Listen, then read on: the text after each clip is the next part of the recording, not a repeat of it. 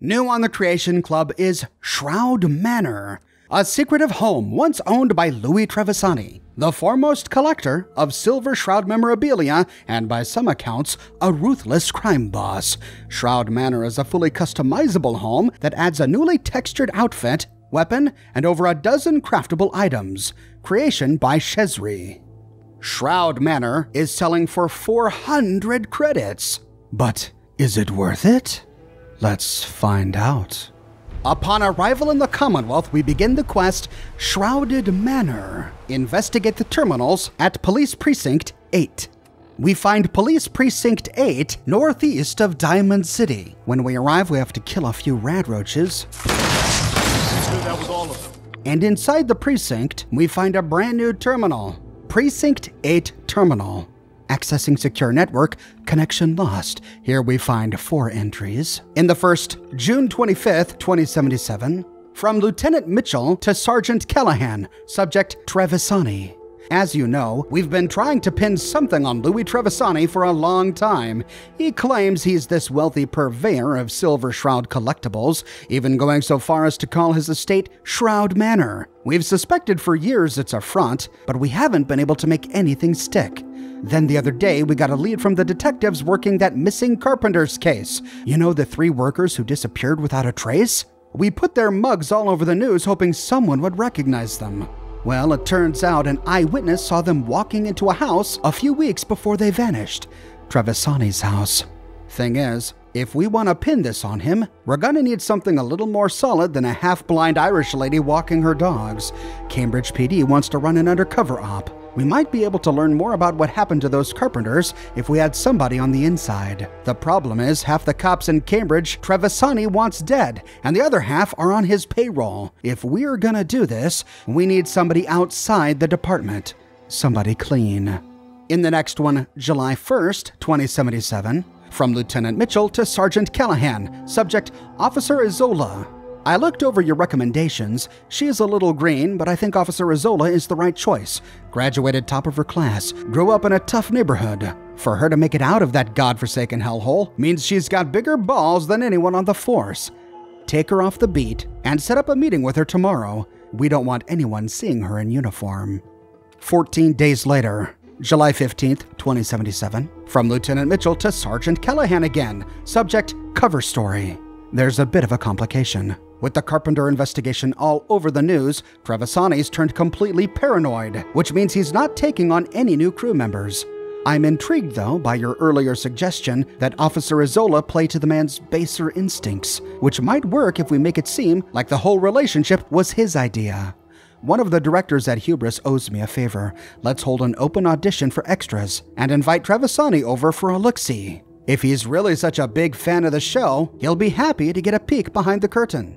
And in the final one, a month later, August 14th, 2077, from Lieutenant Mitchell to Sergeant Callahan again, subject, she's in. My man at Hubris says the whole fake audition worked like a charm. It's gonna take some time to reel him in, but at least he took the bait. The aspiring actress bit will help us with the meets, too. We set her up with a job at the Warren Theater on Saturday nights, doing plays so boring there isn't a chance in hell Trevisani will show up, especially because he thinks she's an idiot. Watching her stumble through the classics would just embarrass him.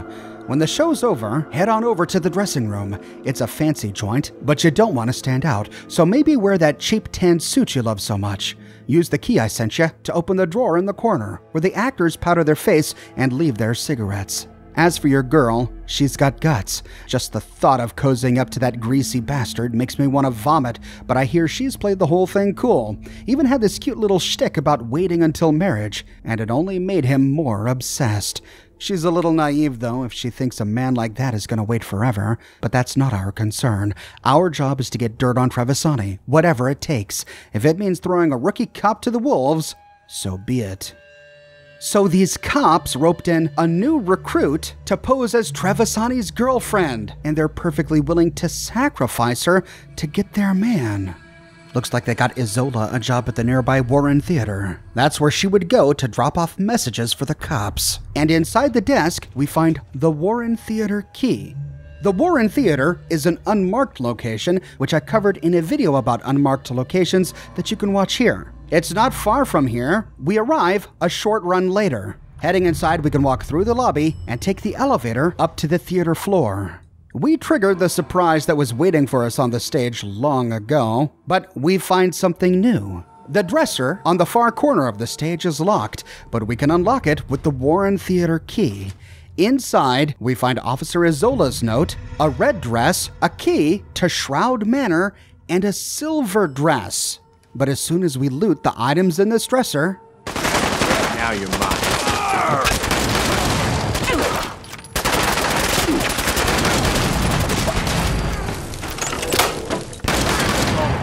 Triggermen? What are Triggermen doing here? We have no beef with them, unless they're somehow connected. But wait, it's 2287. We're reading events that happened in 2077, over 200 years ago. Why would Triggermen be attacking us now? On one of the bodies, we find the Triggerman's note, as well as the Shroud Manor terminal password. Inspecting both notes in our inventory, we'll start with Officer Izola's note. I think one of Trevisani's goons followed me here, so I'm gonna keep this short. I'll try and come back next week, but if you don't hear from me then, I've left a spare key to the manor in this dresser. Other than that, I've got nothing else to report. I found a passage behind a bookcase that leads to Suiza's office, but the vault's locked. Whatever's inside has got to have what you're looking for. Coupled with the stuff he's recorded on his holotapes, you should have more than enough to put him away. I know Lieutenant Mitchell wants something more tangible before you move in, but you've got to pull me out now. With everything that's gone down, Trevisani's getting more and more agitated, and at some point, he's gonna call me on my bullcrap. So Izola thought she had done everything she could. She wanted them to pull her out, but they had no intention to. Next, we can read the Triggerman note. Every week, we stop by the theater to see if anyone will show up. It's a waste of time. Ain't no one but us left. But if we find this capo, maybe it'll get the boss to leave the vault. Staring at those screens all day has become an obsession. You're kidding me. This Trevisani mob boss is still alive? What, did he become a ghoul? And he's working with the Triggermen?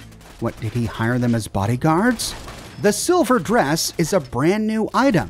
It has 0 ballistic energy or radiation resist, but it grants +2 to charisma. It appears to be a retexture of the red dress, the one that Magnolia wears, only this one is silver. It's a good-looking dress, and it makes sense why Trevisani would have Officer Izola wear it. If he is a big Silver Shroud fan, of course he'd put her in a silver dress. And if we take it to an armor workbench, we find that it does allow ballistic weave. So we could turn this into an armored outfit, a welcome touch. But now that we have the key to this Shroud Manor, let's track it down to see if we can find this boss. Shroud Manor is in Cambridge, right next to the Cambridge police station. This fact makes it a dangerous location for anyone who has made enemies with the Brotherhood of Steel. Just by walking up to the door, we can catch the attention of Brotherhood of Steel soldiers at the nearby police station and from nearby raiders. So this really isn't a pretty dangerous spot. When we're ready, we can head inside. Now, in Izola's note, she said that there was a secret passage behind a bookshelf. And as soon as we arrive, our quest marker points us to the bookcase right in front of us. Tagging it. Sure enough, it slides open. Here we find a door, which brings us downstairs to a basement. Opening the door to the basement. What? Time to death.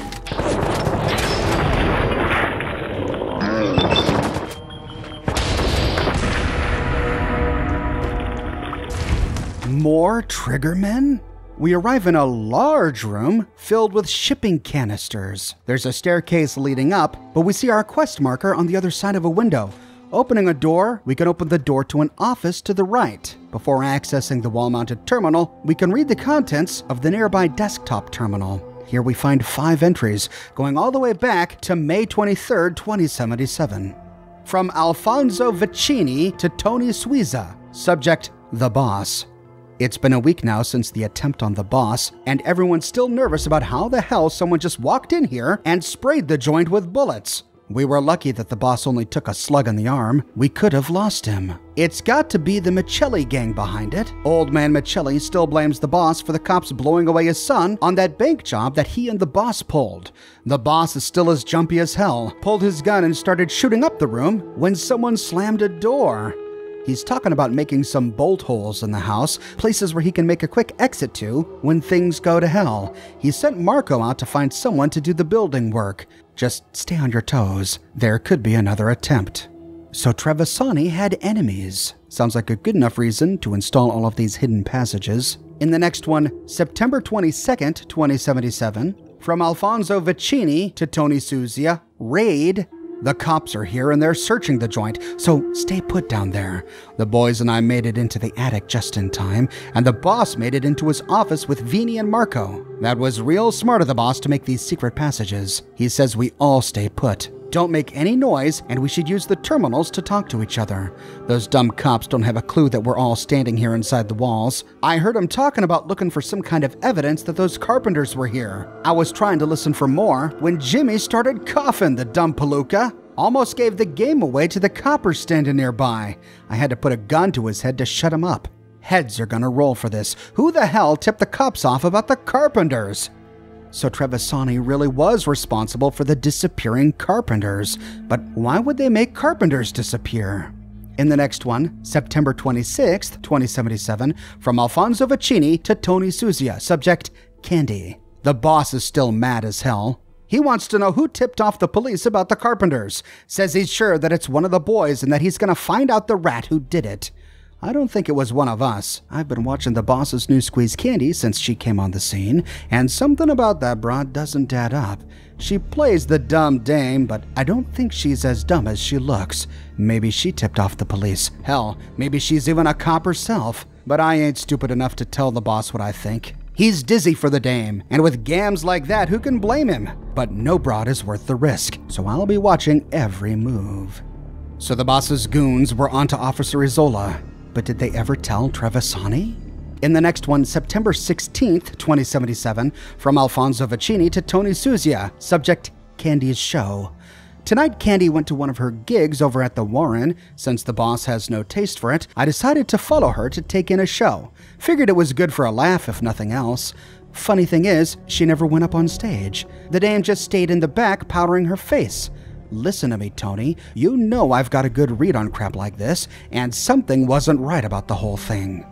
And in the final one, October 20th, 2077, 3 days before the bombs dropped. From Alfonso Vicini to Tony Suzia, subject, a doggone week? Things are heating up over those missing carpenters. It's now all over the news that the cops sent divers into the river and found the van with the bodies. There's no way that they could have known to look there unless one of our own snitched. I know he ain't here now, but the boss told me to tell you to put the screws on those men you got working down there. Tell them straight out that if they don't keep their traps shut, their families will be bumped off. Maybe give them some hush money as further security. Speaking of which, is it true the boss went into the vault with Candy to propose? And they ain't coming out for a week? This ain't the time or the place for a doggone wedding, let alone a honeymoon. But at least if she's locked in there, she can't do any more harm. Honestly, we've had nothing but trouble since that broad arrived. So Candy and Trevisani locked themselves in the vault 3 days before the bombs dropped for a week-long honeymoon. Did they ever emerge? Using the terminal password we found on the body of one of the triggermen we killed back at Warren Theater, we can unlock the nearby wall-mounted terminal. Here we find an option to unlock the nearby security door, which is none other than this large vault door. Activating it.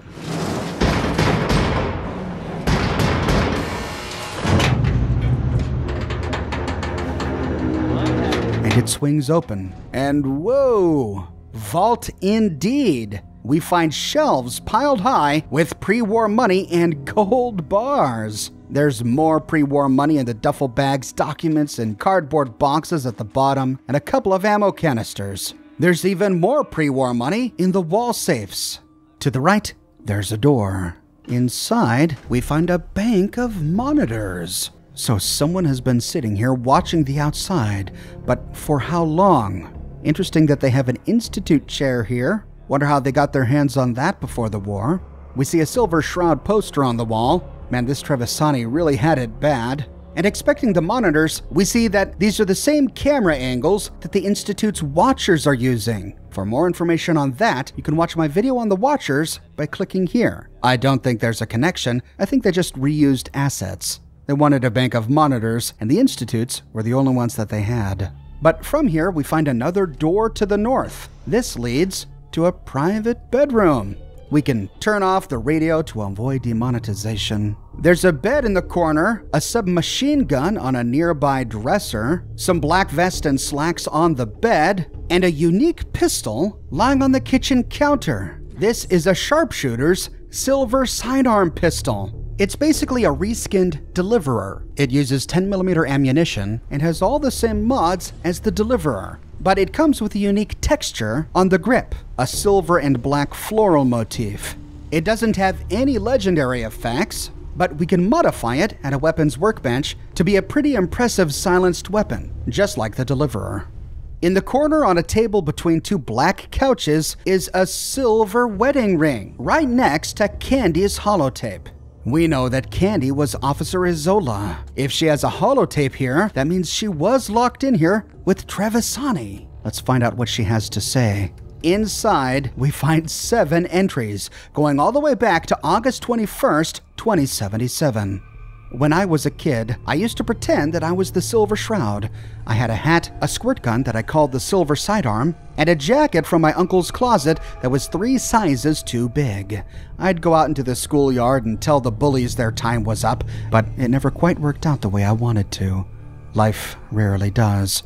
I guess the same could be said for my career as police. I wanted to work myself up to detective, solving murders and putting the bad guys behind bars.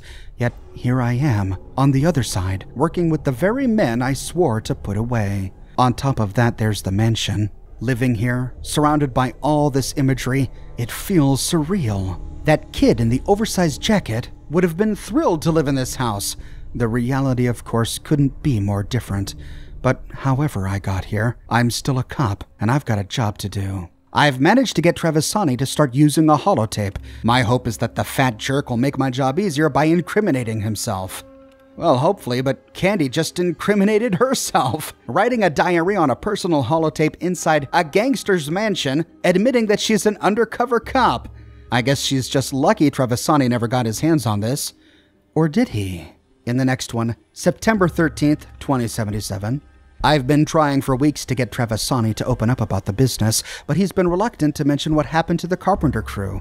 On the other hand, it makes for a good excuse for why I won't sleep with him. If he won't budge, then neither will I. Of course, if he does budge, I might have a problem, but that's why God invented handcuffs. I might have more luck snooping around.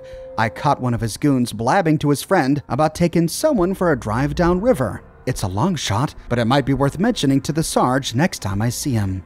So the leak about the location of the carpenter's bodies did come from Candy. In the next one, October 17th, 2077, I left a note at the Warren and let my frustrations be known. I've given them the location of the bodies, information on Trevisani's operation, and the existence of his secret vault. But Lieutenant Mitchell's still frustrated that the initial raid turned up nothing, and now he won't so much as scratch his balls unless I have Trevisani confessing to the doggone Lindbergh kidnapping. Compared to busting jaywalkers and pushing papers, going undercover seemed like a big break, but this is way beyond what I signed up for. I'm starting to question whether the department truly has my back. Either way, I'm gonna have to do something risky if I want out. So Candy figured out that the sergeant threw her to the wolves, abandoning her here. Did she ever get herself out of this? In the next one, October 19th, 2077, Trevisani is dead. The irony is he was willing to tell me everything, but only after everything else. When I asked him flat out if he murdered the carpenters, he got rough. I got rougher. I'm not sure how I'm gonna get out of this. There's a guard at the door at all times, so I can't get out. But I can't stay in either, because at some point I'm gonna run out of food or his men are gonna get suspicious. So she killed Trevisani when Trevisani tried to consummate their relationship. But all that did was get her stuck here. In the next one, October 31st, 2077, 8 days after the nuclear apocalypse. It's hard to process what just happened last week. Even though it's on the monitors, I still can't believe it's real. Inside the house, everyone's dropping like flies. Trevisani's gang, the help, everybody. Bless those carpenters. I don't know what materials they used to build these walls, but somehow it's keeping me alive. Pretty soon, I'll be the only one left, which means I finally have a way out. But into what world I don't even know. And the way my skin's looking, I'm not sure I'll live long enough to see it. So the vault protected her from the majority of the radiation, but not enough. She began to turn into a ghoul, but at least she didn't die. How long did she live? In the next one, August 15th, 07. But is that 2107 or 2207? We find out soon. It's been 30 years since I've picked up this holotape. Not sure how much space is even left on this thing.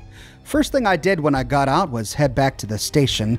Dead or not, I was going to check in the evidence on Trevisani, close the case, and maybe have a drink with Sergeant Callahan's corpse. I showed up in full uniform, with a badge and a baton and everything, but no one was there. Then I opened up the sergeant's terminal. Big mistake. It turns out they didn't even give a crap about my safety. They left me in this house of horrors to get raped, killed, and who knows what. I guess I should be thanking them. If they pulled me out, I would have been blown to bits along with the rest of the world. But it still doesn't make it right. So I tossed my baton in a box and burned my uniform. From that day on, I was done being police. In the next one, August 23rd, 2177. 100 years since the bombs dropped, and I'm still alive. In fact, I've turned into quite the successful mob boss. Living in this house, it was only natural to use the resources it provided. I took the connections Trevisani built through his fake comic book business and found some were still alive and kicking. Together, we rebuilt the organization the same way he did, from small-time protection rackets to smuggling chems and deals with the mayor. Of course, in that world I'm Candy, the old boss's main squeeze. Not that it's a lie. I've spent more time as Trevisani's so-called mistress of mystery than I ever did as a cop. But these days, I'm starting to feel nostalgic. If I'm still alive, I'm beginning to wonder who else survived. Case in point, the other day on the monitors I saw someone that looked like Sergeant Callahan. The boys might think I'm crazy, but he had on that same cheap tan suit he always wore with a ticket in his breast pocket. It was for the Warren Theater. Oh. What, she got a close-up of the text Warren Theater on a ticket in a breast pocket from those monitors? Wow. Enhance. After the war, the thing you tell survivors is to head back to old haunts. If you met your friends at a bar on Saturdays, go back to that same bar and see if your pals show up. If Callahan is out there, maybe he stops by Warren every now and then for a drink. Maybe that ticket is his way of identifying himself to an old friend.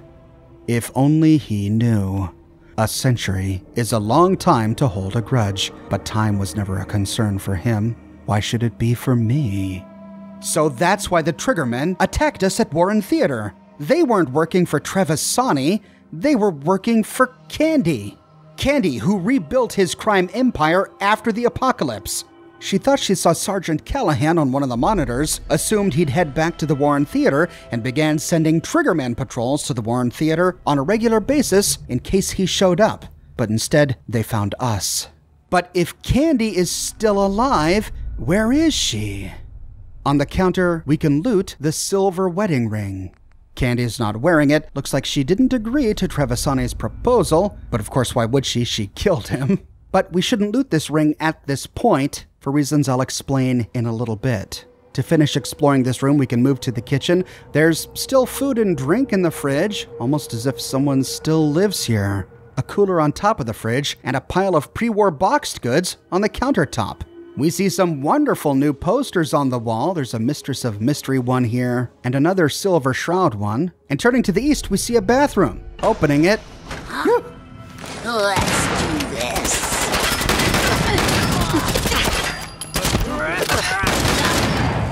It was Candy, standing right here the entire time we were reading her holotape. Oh, wow. And with that, we kill the crime boss. Looks like we've cleared out this manor's owner. Time to inspect our new digs. Heading out of the bedroom, we find a bathroom to the west, and back out into this warehouse area, we can move to the northeast to find the workshop. Activating it completes the quest Shroud Manor and turns this manor into our own personal player home. We can now decorate it to our heart's desire. The home comes equipped with plenty of power. There's a fuse box on the wall generating 100 power. But before we get to decorating, we can finish exploring. We can head up the staircase to the west to explore this upper level. Here we find an office with a bunch of desks and terminals. In the first one, we find one entry, September 6th, 2077, from Mark Richards to Jake Ansel. When I was headhunted, I thought that it was a really good thing, but now I think that maybe I was blinded by the money offered. Yes, the money is good, really good, twice what I was earning for designing posters for the war effort, but what we are doing here, designing counterfeit merchandise for the Silver Shroud brand, is completely illegal. When Mr. Suiza offered me the job, he didn't mention anything about this. He only said that I would be designing new posters for his merchandise, and that I would need to keep the work I'm doing a secret. Well, secrecy is normal in our line of work. We don't want other companies stealing our designs, so I didn't think anything of it. But now I'm not sure that is what Mr. Suiza meant. Also, when Mr. Suiza bent forward to talk, his jacket fell open, and I swear that he was wearing a shoulder holster with a gun. Who carries a gun to work? I am not sure about this anymore. Maybe I should talk to Mr. Suiza and tell him that I'm not comfortable breaking the law, and then try to get my old job back. Oh, so this is how Trevisani and his thugs were making money. They were creating knockoff, branded Hubris Comics Silver Shroud merchandise. Is this how he made his fortune? Did they engage in other organized crime, or was this about it? On the opposite end of the room, we find another desk with an entry on the same day, September 6th, 2077, from Jake Ansel to Mark Richards. Okay, so these were two fellow employees who sent messages to each other over the Manor's intranet. Look, you've only been here for a week, so I'm gonna clue you into how things work around here. You keep your head down, don't think, and don't ask questions. If you see or hear anything unusual, you didn't. Understand? You just do your job, get paid, and buy your wife and kids something real nice for Christmas. That way you stay out of trouble, and the boss is happy. One more thing, when you go into the office downstairs, never, ever look at the vault. It makes them really nervous if any of us pay too much attention to the vault. Other than that, welcome. Heading out and going downstairs, we can retrace our steps to explore the rest of this manor. Back in the entry room, we find a number of paths forward, 2 doors to the east, a staircase up to the north, and a door to the west, next to a big Silver Shroud poster. We'll start by going to the west. Here we find a nice little parlor with beautiful Silver Shroud-themed furniture. The couches and chairs are gray, and we find a reskinned lamp here as well. The lamp is gray with musical notes on it. Here we find another bookcase passageway, but it's already opened. Heading inside, we find a thin hallway leading to a door, which opens up into an office. Oh, okay, so that's why it was open. Preston got here ahead of me. This must be Trevisani's office. We find his terminal on the desk. Inside, we find 2 sections. In the first, messages, June 12th, 2077, from R. Jameson & Sons Carpentry to L. Trevisani. Subject, work. Mr. Trevisani, we're just finishing up the last areas that need touching up and will have completed the work by the end of tomorrow. As you requested, I have kept no official records of the work that we have completed for you, and only my 2 sons and I have any knowledge of the new passages and secret doors. You can rely on us to be discreet. While finishing the work, we noticed that the floor is sagging a little in the back right corner of the billiard room. You may want to think about having the floor joists in that area checked out to see if they have rotted. That is something that we can do for you and replace any as needed for a very reasonable price. It has been a real pleasure working on your old Georgian-style home, Mr. Trevisani. It's a real beautiful house. R. Jameson. So that's why Trevisani had the carpenters killed. They built all of his secret passages. They were the only ones outside of his gang who knew about them, and he bumped them off to prevent anyone from finding out. But a father and his 2 sons? In the next one, on June 13th, the next day, 2077, from M to L. Trevisani. The job is done, boss. They won't be squealing to the fuzz or anyone. We checked their office and there's no record of them doing any work for you. Turns out the old man was a widower and his sons were not hitched, so there was no family for us to silence. M. M must stand for Marco. That was the name of the guy Trevisani sent to go find the carpenters to begin with. But this was written the day after they got the note from the carpenters saying that they had a sagging floor in the billiard room. Did they ever fix that? Those carpenters couldn't have done it. They were killed the very next day. If they hired a new crew to fix the floor, did they kill them too? Backing out of messages, we can explore personal logs. In the first September 2nd, 2077, it's always been my policy not to use tapes or terminals. It's fine for them other Goombas, but I don't need to record every stray fart that comes out of my head. But that all changed when I met Candy, my very own mistress of mystery. She says I got way too much genius to not write my ideas down. I know she ain't the sharpest tool in the shed, but it ain't like she's wrong neither. I built this entire organization from the ground up, using the Silver Shroud as a cover for our operation. That was my idea. Protection, smuggling, chems, whatever you need, all you gotta do is speak to the Shroud. I got my fingers dipped in every pocket in town, and the mayor and the city council don't have a clue. They think I collect comic books. Fact is, Candy's right. I'm a blasted genius. And after what happened with the Michelli gang, I had been thinking about what I'm gonna leave behind. My legacy, so to speak. Maybe putting down a thought or two ain't such a bad idea.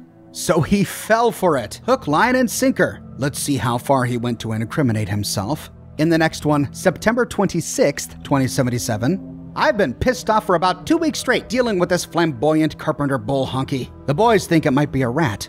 Well, if we've got a rat in our midst, then I want that buck-toothed, cheese-eating snitch skinned alive. I want this rat beaten so fabulously hard that every snickering rat in this city rethinks their occupation. I want rats on so many ventilators, the splendid hospitals run out of electricity. I want the homeless chaps eating out of mousetraps, complaining about a good-for-nothing rat shortage. I want so many dead blessed rats they do a never-ending Save the Rats telethon because they're now an endangered don't-you-know species. I want the jolly governor to call a state of serious emergency because Louie, stand-up guy Trevisani killed every stinking rat-faced feller who ever lived. Bummer. I gotta calm down. Candy says the stress ain't good for me. She's right about this whole holotape thing, though. Letting it out helps. In the next one, October 17th, 2077, I'm gonna ask Candy to marry me. I've got the ring picked out. Silver, just like the Shroud. She might not get it, bless her dumb little heart, but when I tell her what it means, she'll flip. Now, I know this ain't the best time with all the heat, but I don't give a crap. I can invite the chief of wouldn't-you-know-what police. No, the whole jolly jumpin' police department to the wedding if I wanted to, because at the end of the day, I run this city.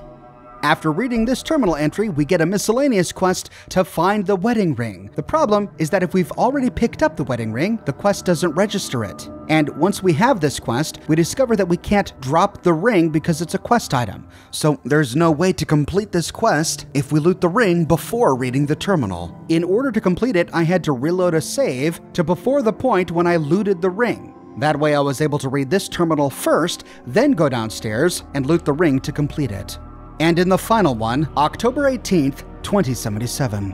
I floated the idea of getting married to Candy, but the dame wasn't having it. She says she knows the whole Silver Shroud business is bullcrap. So if I want to prove my love to her, I've got to stop keeping secrets and let her in on what I'm really up to. The boys might not like it, but she's right. I'm thinking of bringing her down to the vault and telling her everything before taking a knee. We don't even need a priest or a judge. They both work for me. Why the hell do I need them? All I need is for her to say yes, and she's gonna say yes, at least when I'm done explaining it to her.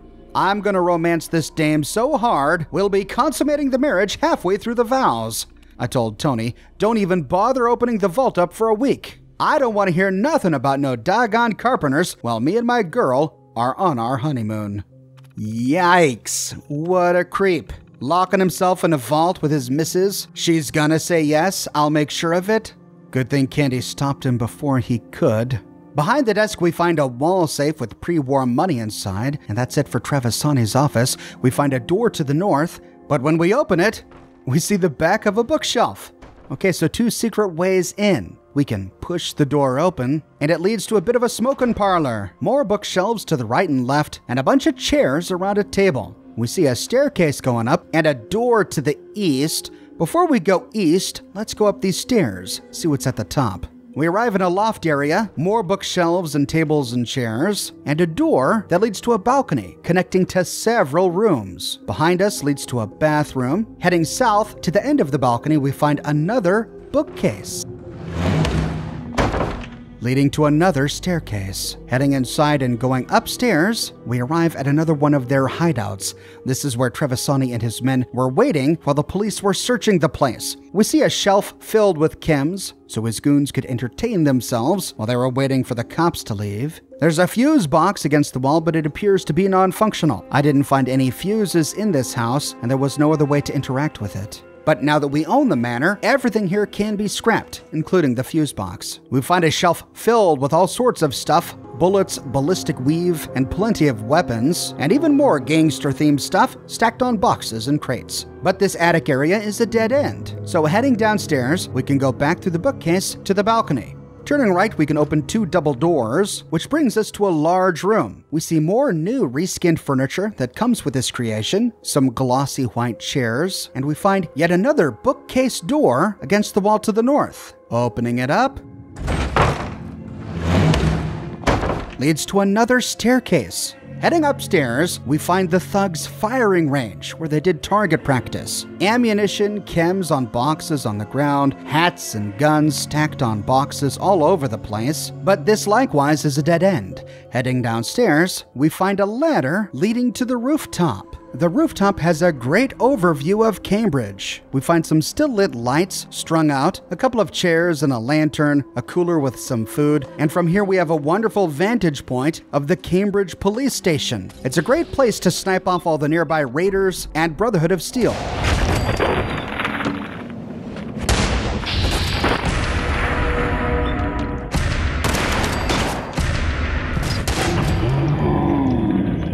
There's a crumbling roof nearby, which we can use to climb down if we want, or we can head back through the hatch to continue exploring. Back downstairs, we can open a door to the north, which leads to another bookcase. This leads to the billiard room. Now, we read about the floor sagging in this room on Trevisani's terminal, but I inspected it thoroughly and I didn't find any evidence of this sagging, any trap door, nothing really interesting in this room at all. We see 2 doors. Opening the door to the west, this is a closet with all sorts of containers that we can loot. And then going out the door to the south leads us back out to the balcony. Heading back into the room on the other side of the double doors, we can turn west, and this brings us to the master bedroom. Here we find another silver dress. Looks like we can give some to companions. And if we head to the dresser to the northwest, we find a shroud outfit. The Shroud outfit is a reskinned version of the silver Shroud costume, but it's very similar to the original. The changes are minimal. The original silver Shroud costume had a silver scarf and a silver collar with black pants. This version has silver pants with a black collar and a red scarf. It comes with 15 ballistic and 15 energy resistance, but like the silver dress, it can be imbued with ballistic weave. The door to the north of the master suite leads to a master bathroom. Heading out, we can go down the main staircase to explore a few final rooms. With the western side of the manor explored, we'll turn east. This leads to the formal dining room. We see a big table with silver plates and cutlery on display, of course. And opening the door to the north leads to a hallway. To the east, we find a door that leads downstairs to a kitchen level. We find a few containers, lots of pre-war boxed foods on display, and a few items in the fridge. Opening a door to the east leads to the small laundry room. Heading out of the kitchen and laundry room, we can go north down the hallway. To the right is the guest bathroom. Next to this is a guest bedroom. This is probably where Candy and Trevisani's thugs slept. Heading out and turning north, we find a back door leading outside. This puts us out into a ruined former parking lot right next to the Cambridge police station. We see a large Nuka-Cola billboard embedded in a big pile of broken bricks. Heading back inside the manor, we can turn west, and this brings us back to the smoking lounge with the staircase to the top floor. So we've done a big loop and explored everything in this house, including every secret passage. The Shroud Manor creation also adds many of the new pieces of reskinned furniture that we find inside Shroud Manor to our settlement build menu. However, at the moment, there isn't a unique Shroud Manor Creation Club category, so we kind of have to go through everything to try and find what's new. Of note, there are the reskinned chairs, glossy white, glossy black, and then a variety of gray chairs and couches. There are a couple of lamps. Both of them are gray. One has musical notes on the lampshade, and the other has gray stripes. However, I couldn't find them in the build menu. I looked under electricity and in decorations, everywhere I thought I could be, but I didn't see them. There are some new paintings, a silver shroud painting, and then 2 castle paintings. There are lots of silver shroud themed posters in the manor, but I couldn't find these in the build menu either. I looked under wall decorations, I checked in paintings, posters, lighted posters. I'm just not sure why they weren't available to build. We can also craft the bookcase hidden doors, but only at Shroud Manor. When I tried looking for these again back at Kingsport Lighthouse, they weren't there. So I guess that means we can only build these at the manor. And that is the Shroud Manor update for the Creation Club. So, is it worth it? Well, the value prop for these creations really confuses me because this was the exact same price as the Heavy Incinerator. The Heavy Incinerator creation came with 1 weapon and a rather short quest. Shroud Manor came with a complete player home, over a dozen new workshop build items, 2 new reskinned outfits that accept ballistic weave, 1 new reskinned weapon, and a much longer quest and story. In my eyes, we get more bang for our buck here, but maybe that's just because it had more of what I value. It may be that there are many people who just don't care about the settlement build system and really only look for new weapons, which is why they're priced so similarly. The player home we get is fantastic. I actually like where it's located. Having to fight your way home every time is a change of pace. And the interior was beautiful. Lots of room for storing our collectibles. But sadly, we can't send companions here, which is quite a shame. It's a huge place, a perfect amount of room for all of our companions.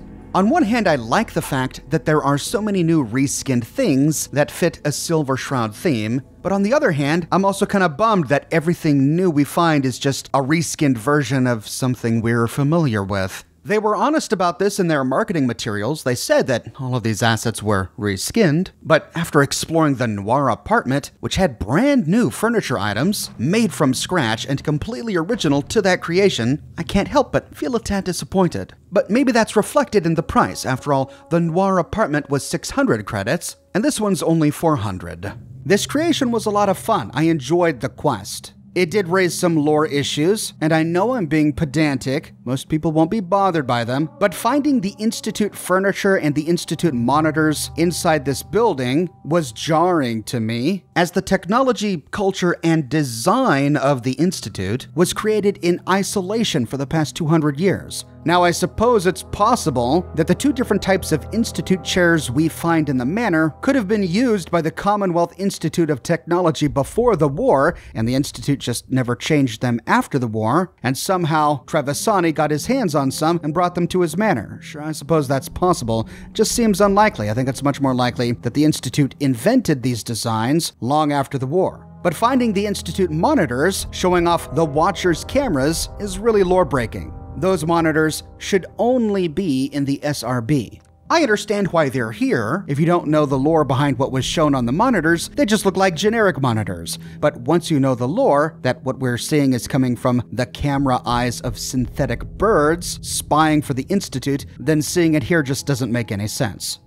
The quest was fun, I enjoyed its length, and all of the detail that went into each character. There's a lot to sift through here, and I appreciate that. But the story didn't sit 100% right with me. Mainly because here we've got this big crime boss, Trevisani, whom we've never heard of before. This guy has his hands everywhere, has even corrupted some of the police force. He's powerful to the point where in his own terminal he says, "I run this city." And yet in Fallout 4, we spend a great deal of time inspecting police terminals, reading the Boston Bugle entries, and none of them even mention Trevisani, and he's supposed to be this big crime boss. In addition, there's another pre-war crime boss named Eddie Winter. Eddie Winter, who is mentioned by the police on their terminals and is often referenced in the Boston Bugle, but Trevisani never mentions him. He mentions some other rival gang family, the Michellis, and Eddie Winter never mentions Trevisani or the Michellis. I think this would have worked a lot better if Trevisani was written as a much smaller mob boss, a guy who was just getting started, maybe had one small district of Boston that he could truly call his own. That would explain why no one from the vanilla game seems to know that he exists. He's just too insignificant.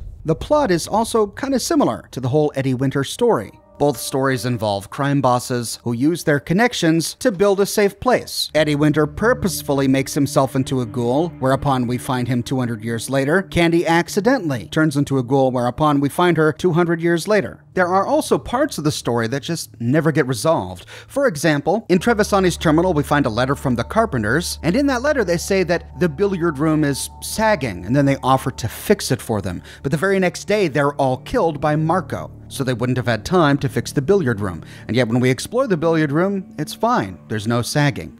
What went on there? We don't know. That story was just sort of thrown in there and then abandoned. Then there's also the story of Sergeant Callahan and his tan suit. Candy brings up Sergeant Callahan, the man in the tan suit, as a way to explain why Triggermen attacked us at the Warren Theater. But in doing so, she brings up the possibility that her sergeant in the tan suit is still alive, and he's a ghoul now, and he's still walking around Boston in his tan suit, revisiting old haunts. Yet, as far as I know, we never see this guy. He never showed up to the Warren Theater, he never showed up to the Shroud Manor. Did Candy really see him, or was that just part of her imagination? We don't know, it's never fleshed out. Now, I haven't dug through the code or anything, maybe he was added as a random encounter, and if that's the case then great. But I wish we had a little bit of closure about the man in the tan suit. There were moments like that in the story that felt a little contrived. They were events that wouldn't really happen. Like, I can't imagine Sergeant Callahan being so nostalgic about a woman whom before the war he cared so little for that he practically sent her to her death. That he would dress up in his old pre-war tan suit, put a useless ticket in his pocket,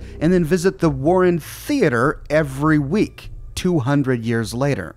Also, Candy suddenly becoming a mob boss was a weird moment in the story. I understand that from her story arc, she felt betrayed by Sergeant Callahan and Lieutenant Mitchell, and perhaps that betrayal caused her to leap into a life of crime. But then she goes on to explain the mechanics of this by saying that she used the house to reconnect with Trevisani's old mob connections, most of whom presumably survived the apocalypse, and instead of becoming raiders, they're continuing their mob business in Boston, a mob business which was successful enough after the apocalypse to allow Candy to continue to live the lifestyle she was accustomed to. I think that's just highly unlikely. After the war, Boston was in chaos, so many people died to the radiation, survival was a struggle. And finally, I don't really understand the premise of Trevisani's mob empire. We're supposed to believe that his love of the Silver Shroud is a cover for his mob business, which, first of all, is weird in and of itself, because the Silver Shroud fought crime, fought against the mob. That's like a Nazi saying, "My favorite superhero is Captain America."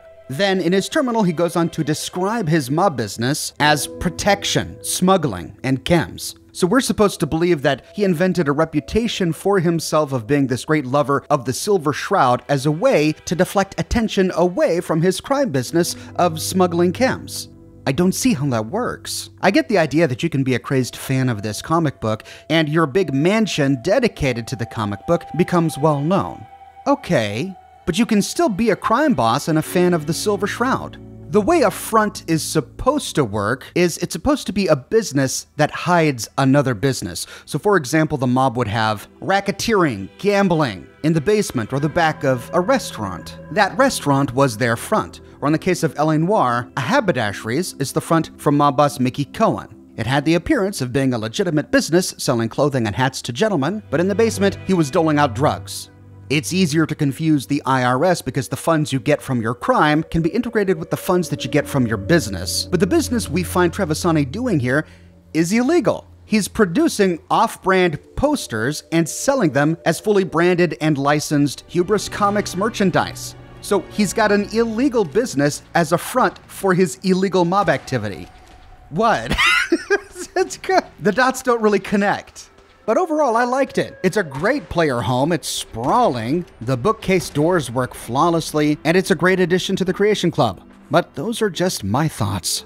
I'd like to know yours. Is Shroud Manor the kind of player home you've been looking for? Are you gonna move right in? Or is the location just a bit too dangerous for you? Share your thoughts in the comments below. I publish many videos each and every week here on my channel, and if you don't want to miss my next one, be sure to subscribe and to click that bell notification button. I have a shirt shop with completely unique designs that you can't find anywhere else. My designs come on shirts in a variety of men's, women's, and children's sizes, and in a wide array of colors. You can find them on other products as well, like smartphone cases, pillows, posters, mugs, stickers, prints, etc. So if interested, you can find a link to my shop in the description below, or you can click here. If you like what I do and you want to support me in a more personal way, consider becoming a patron on Patreon or a member here on YouTube. But more than anything, I'm just so glad you're here watching this video with me today. Thank you so much for watching, and I'll see you soon with more brand new videos.